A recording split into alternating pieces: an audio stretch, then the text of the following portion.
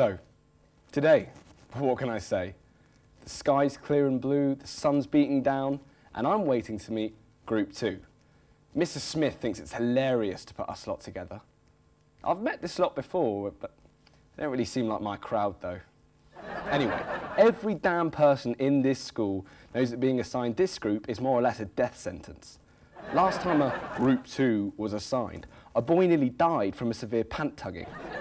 He now refuses to ever be part of a Group 2 again. You know what, though? I'm going to make sure that this group doesn't live up to the myth. Who knows? May even make some friends along the way. For once, I can finally say I've been in the common room. This is so cool! What can I say? First impressions? Not too shabby.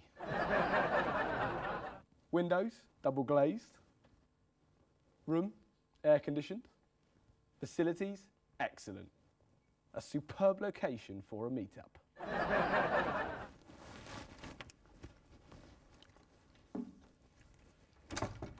Hiya, I'm Tony. Okay, no answer. You all right? Sorry, dude. Are you talking to me? Oh, sorry, didn't realise you had your headphones on. That's all right. Just love the Pixies if you're feeling me, man. Yeah. Definitely feeling you, man.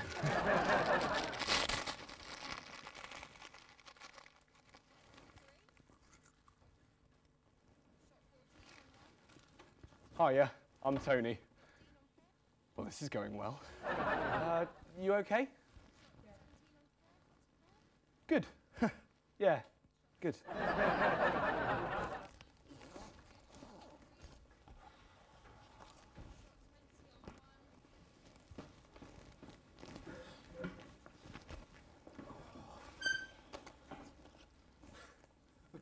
Wait, you're that lad that fell down the stairs in the assembly, aren't you? That was hilarious. Well, this is going just great. Yes, that was me. Oh, I know it was. Oh, and you remember when, in year 8, when you tripped over your shoelaces in PE? But you cracked me up.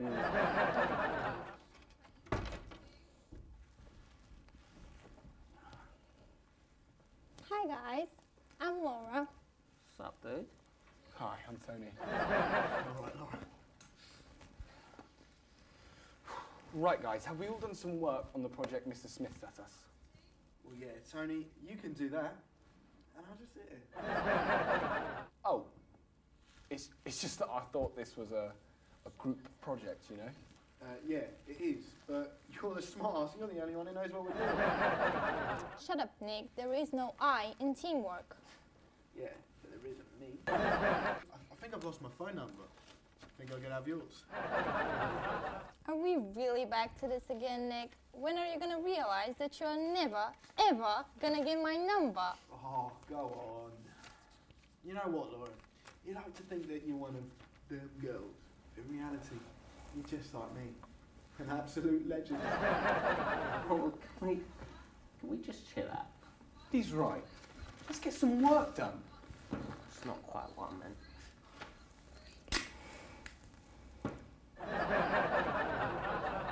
Right, guys, the project is due in tomorrow, so I think we'd better, you know, skedaddle.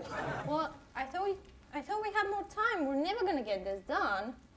No, I swear it is tomorrow. I just can't quite seem to find the brief to show you.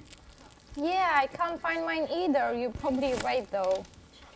Yeah, well, if those two actually did something, we can get out of here soon. Hey? You... Look, I help. Just give me something to do and I'll do it. I want to get out of here just as much as you do. Okay.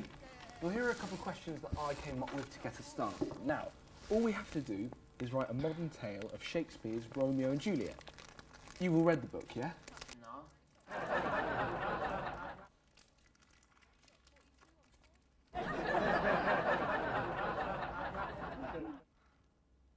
What do you mean, read the book? Why would I read a book if I can watch a movie? Because it's a classic tale of two star-crossed lovers that share forbidden love. It's a beautiful story. It's a stupid story. Doesn't she top herself at the end? Who would do that for a boy? She knows much about boys anyway. Bite me, Nick. What? I mean, I've seen the movie and it's well depressing. Yeah, but the bird was fit though, right? Yeah, but isn't that what relationships all are about? They're all about sex, drugs, and rock and roll. Right, anyway, I've done a bit of work. Oh my gosh, this is amazing. Call me the bees of the knees. Looks like the nerves pulled through. Nice one, mates. So what have you guys all done? Well, I've researched how to adapt texts from the Elizabethan era. That's what Mr. Smith suggested. What do you think, Tony? Gee, this might even be better than mine. It's perfect. With my notes on Romeo and Juliet and your research, we can get this project done no problemo. You alright? Alright? Yeah. Look, I've got one for you. What do you get when Pac-Man's on drugs? I don't know, what?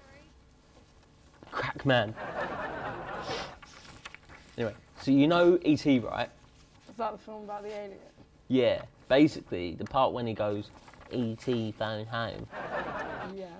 Yeah, well, he's an alien, right? Like, he doesn't even know how to use a phone. Like, do aliens even know what phones are? Like, do they have Motorola's in space? Are you fudging kidding me?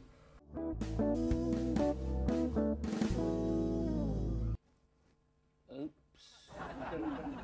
Are you fudging kidding me? I spent forever on this fudging project. What's with the fudging? Yeah, man. What are you having a go at him for? You're the one who left your drink next to our work.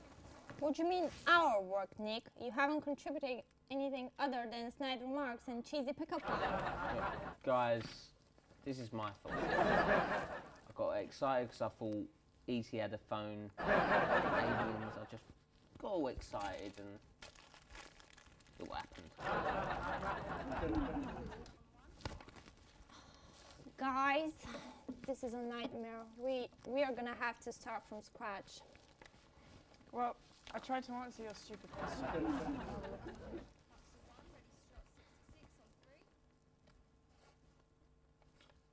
It's perfect. It's mega. We can work from this and be done in no time.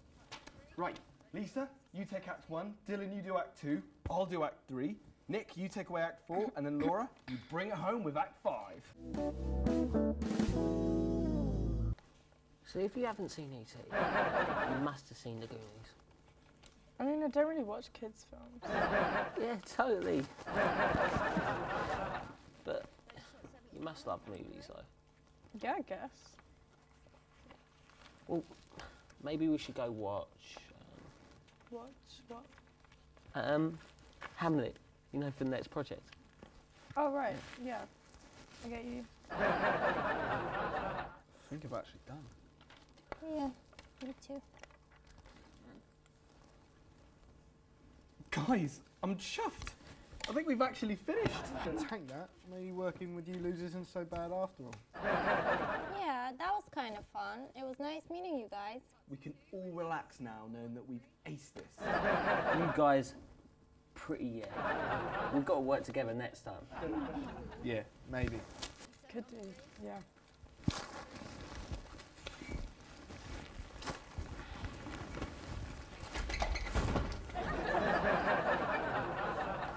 See you next time then. See you tomorrow, buddy. Later. Nice one, man. It was nice meeting you, Tony. See you around. Well, I guess Group 2 wasn't so bad after all.